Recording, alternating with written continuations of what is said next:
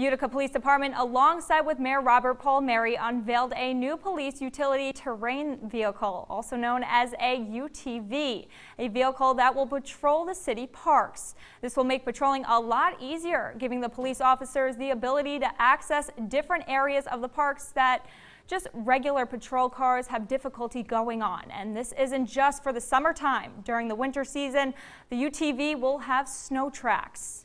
As we upgrade our needs, we become more proactive, and one of the concerns we have is obviously in our park systems not being able to patrol them with the vehicles that could go in, as you saw, the fact through the grass, through the terrain, all terrain that we have at this point. We probably will be looking at something very similar to this within the Utica Fire Department also.